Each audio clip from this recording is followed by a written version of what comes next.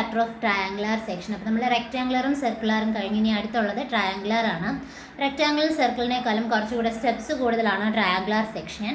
കാരണം ട്രയാങ്കുലർ സെക്ഷനിൽ y1 y2 ഒക്കെ എടുക്കുമ്പോൾ ഡയറക്റ്റ് നമുക്ക് വാല്യൂസ് കിട്ടത്തില്ല, സിമെട്രിക്കലും അല്ല നമുക്ക് അതിൻ്റെ വാല്യൂസ് വരുന്നത്. അപ്പോൾ അത് നമ്മൾ കാൽക്കുലേറ്റ് ചെയ്താൽ മാത്രമേ നമുക്ക് കണ്ടുപിടിക്കാൻ പറ്റത്തുള്ളൂ. മുന്നത്തെ ക്വസ്റ്റ്യനിലെന്ന് വെച്ചപ്പോൾ കറക്റ്റായിട്ട് നമുക്ക് അറിയാൻ പറ്റും സെക്ഷൻ റെക്റ്റാങ്കുലർ ആയാലും സർക്കിൾ ആയാലും. ട്രയാങ്കിളിൽ ചെറിയൊരു വ്യത്യാസമുണ്ട്. അപ്പോൾ ഇത് ഞാനൊരു ട്രയാങ്കിൾ സെക്ഷനാണ് എടുത്തിരിക്കുന്നത്. ഇതിൻ്റെ ബ്രെഡ്ത്ത് എന്ന് പറയുന്നത് ഞാൻ ബിയും ഇതിൻ്റെ ഹൈറ്റ് ഞാൻ h എന്നുമാണ് എടുത്തേക്കുന്നത്. ഇനി അങ്ങോട്ട് പോകുമ്പം കുറച്ച് സ്റ്റെപ്സ് കഴിയുമ്പം തന്നെ ഈ ട്രയാങ്കിളിനെ ഞാൻ 2 പോർഷനായിട്ട് കട്ട് ചെയ്തെടുക്കും. അതിനുശേഷമാണ് അത് സോൾവ് ചെയ്യുന്നത്.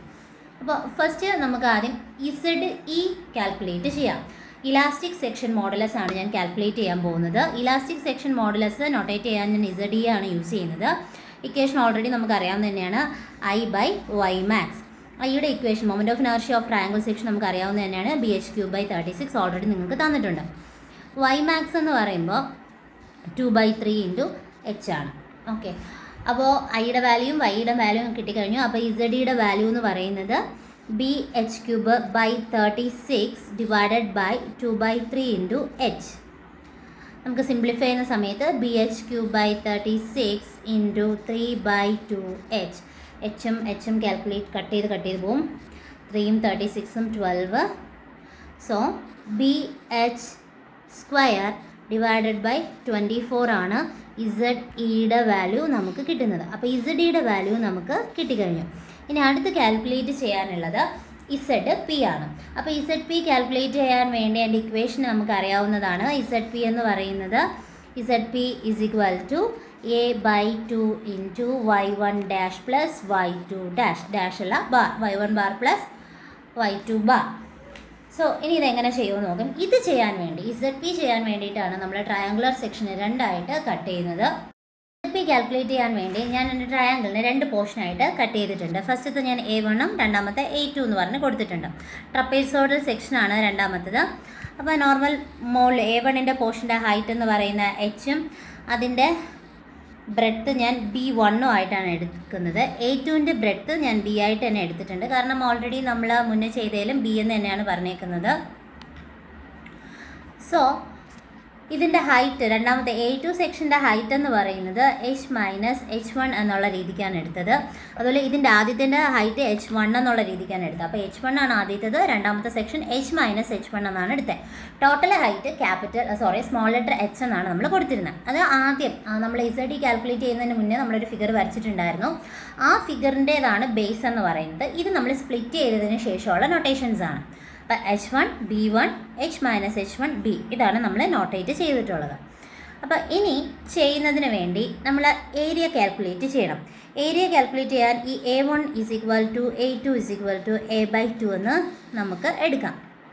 ഓക്കെ, അപ്പോൾ ഇപ്പോൾ നമ്മൾ ആദ്യം ചെയ്യുന്നത് ഈ ടോട്ടൽ ഏരിയ നമ്മൾ 2 ഈക്വൽ പാർട്സ് ആയിട്ട് ഡിവൈഡ് ചെയ്തിട്ടുണ്ട്. സോ A1 = a/2 എന്നുള്ള രീതിയിലാണ് ഞാൻ എടുക്കുന്നത്. ആദ്യം A1 ആണ് ഞാൻ കൺസിഡർ ചെയ്യുന്നത്. ദെൻ A1 എന്ന് പറയുമ്പോൾ ഏരിയ ആണ്. ഏരിയ എന്ന് പറയുന്നത് നമുക്കറിയാം, ട്രയാങ്കിളിൻ്റെത് ½ × b1 × h1. ഫസ്റ്റത്തെ പാർട്ടാണ് b1 × h1 ആണ് വരുന്നത്. = ടോട്ടൽ ഏരിയ ആണ് ബാക്കി പറയുന്നത്. ½ × b × h, വീണ്ടും ഒരു ഡിവൈഡഡ് ബൈ 2 ആണ് കിടക്കുന്നത്. ഓക്കെ, ഇനി സിംപ്ലിഫൈ ചെയ്യുന്ന സമയത്ത് 1/2 × b1 h1 = ½ × bh × 1/2 എന്ന് വരും. അപ്പോൾ b1 h1 divided by 2 = bh/4 എന്നാണ് നമുക്ക് വന്നത്. അപ്പോൾ ഇത് ഞാൻ ആദ്യത്തെ ഇക്വേഷനായിട്ട് എടുക്കുകയാണ്. ഈ b1 h1/2 = bh/4 എന്ന് പറയുന്ന ഇക്വേഷൻ നമ്പർ 1 ആയിട്ട് മെത്തേഡ്സ് യൂസ് ചെയ്തിട്ടാണ് ചെയ്യുന്നത്. From similar triangle section. So h1/b1 = h/b എന്ന് എടുത്തിട്ടാണ് ഞാൻ ചെയ്യുന്നത്. സിമിലർ കറക്റ്റ് മുന്നേ ചെയ്തിട്ടുള്ളത് പോലെ തന്നെ സിമിലർ ട്രയാങ്കിൾ മെത്തേഡിലാണ്. ഇതിൽ നിന്ന് എനിക്ക് b1ൻ്റെ ആൻസർ കിട്ടണം. b1 എത്രയാണെന്ന് കിട്ടണം. b1 എന്ന് പറയുന്നത് h1b/h എന്നാണ് കിട്ടുന്നത്. ഓക്കെ, ഈ ഒരു h1b/b1 = h/b എന്നുള്ള ഇക്വേഷനിൽ നിന്ന് ഞാൻ b1 കാൽക്കുലേറ്റ് ചെയ്തു.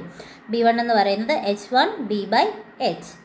ഇനി ഈ കിട്ടിയ b1 ഞാൻ ഫസ്റ്റത്തെ ഇക്വേഷനിലോട്ട് സബ്സ്റ്റിറ്റ്യൂട്ട് ചെയ്ത് കൊടുക്കുകയാണ്.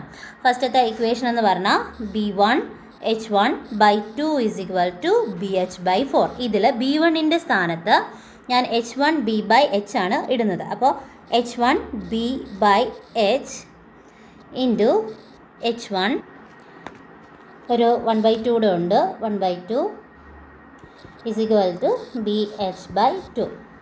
ഇവിടെ ചെയ്തു വരുന്ന സമയത്ത് 2h1 ഉണ്ട്, h1 സ്ക്വയർ, അതുപോലെ തന്നെ നമുക്ക് രണ്ട് സൈഡിലും ബി ഉണ്ട്, ബി കട്ടായി പോകും. ലാസ്റ്റ് ഇത് സിംപ്ലിഫൈ ചെയ്ത് നമുക്ക് h1 square is equal to h square by 2 എന്നാണ് കിട്ടുന്നത്. ഈ സ്ക്വയർ മാറ്റാൻ വേണ്ടി ഞാൻ റൂട്ട് കൊടുക്കുന്നുണ്ട്. h1 is equal to root of h square by 2.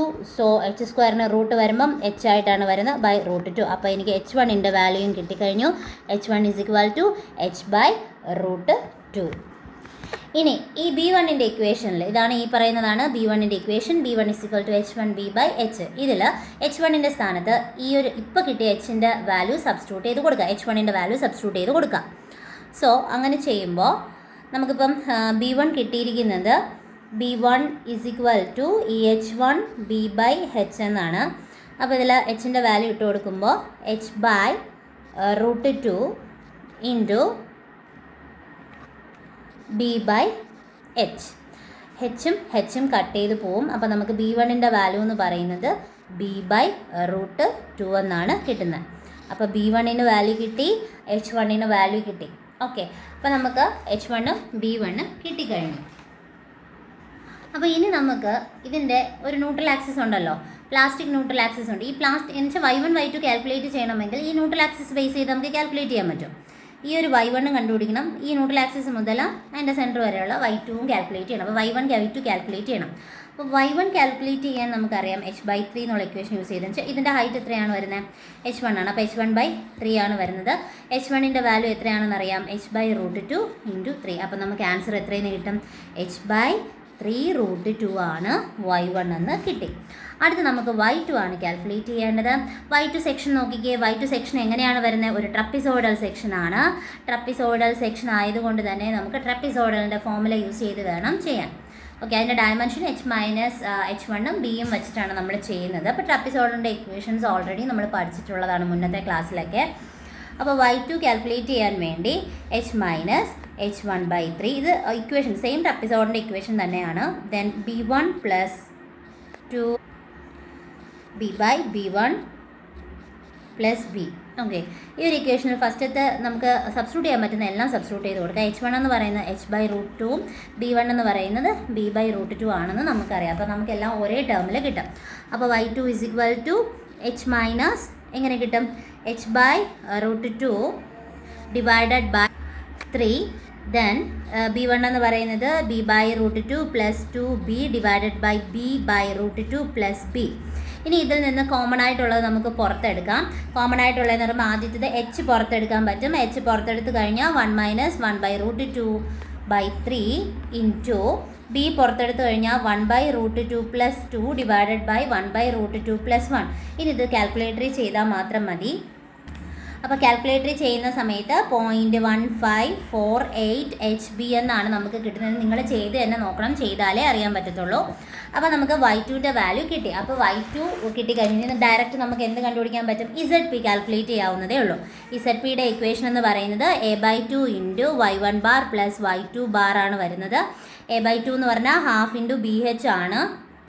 Okay, half into BH എന്ന് പറയുമ്പോൾ ഹാഫ് ഇൻറ്റു BH വീണ്ടും അഗെയിൻ അവിടെ എന്തുകൂടെ ഉണ്ട്, ഡിവൈഡഡ് ബൈ 2 അവിടെ വീണ്ടും ഉണ്ട് 1/2.